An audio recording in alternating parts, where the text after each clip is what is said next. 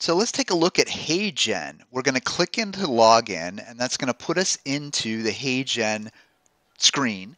Then we're going to click on create an avatar. Then it's going to take us to Josh, the founder. We're just going to blow through Josh. Sorry about that. And we're going I'm to so pick excited. motion. Motion's going to help us. Even though I'm sitting still, I like to use my hands. Here are the rules and regulations that you should use, or guidelines really, for creating your video. I don't follow them, and you'll see the consequences. Okay, so let's get a file. Let's load something up. This is an old video that I did before in my own basement, so I didn't really worry about if it really conformed to everything that was asked. And you'll see, again, those consequences. And I don't think I want the background noises, so I'm going to get rid of that. Okay, and let's click here and continue. So now I have to give permission of what I'm doing. So I go ahead and I give them my video and audio, and then I go ahead and record my permission statement. So you can see that I want to make sure I get the right camera.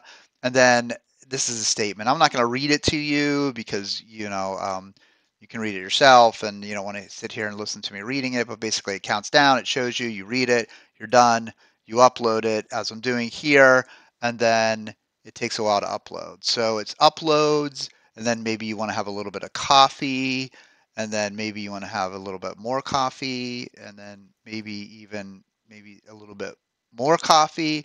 And then finally, you're going to get to the place where it's almost there. It's almost there. Ah, there we are. Now it uploads again, and you might want to have a little bit more coffee as that uploads, and it still chugs along. But it's doing a lot of processing, so it chugs for a while. And then, oh, we're done. Okay, so now let's take a look at this video. I think it'll be pretty interesting as soon as it gets done. But then once it's done, here we are. We're inside the editing of HeyGen. We can add the script.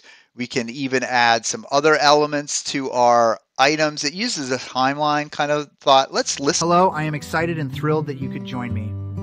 Hi, I'm AI Dr. Karl Kapp. Glad you could stop by and take a look at this AI video. As an AI version of Dr. Kapp, I can speak to you as if I was an actual person, but I am AI generated from a video. What do you think? Do you like this AI avatar? Does it look like Dr. Kapp?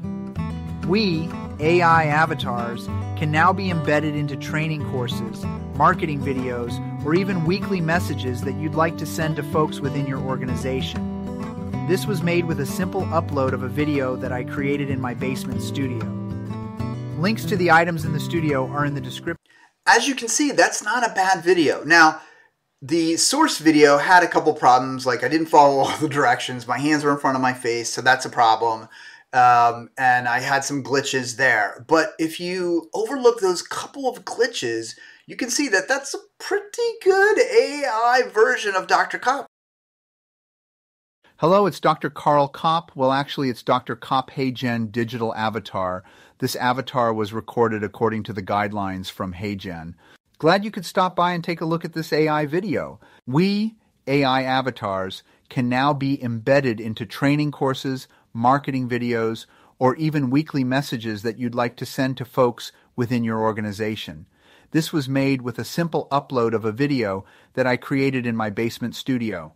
Links to the items in the studio are in the description of this video. There you have it, 2 AI avatars created by HeyGen. What do you think? Leave your thoughts in the comments below. There you have it. 2 AI avatars of Dr. Kapp created by HeyGen. What do you think? Leave your thoughts in the comments below.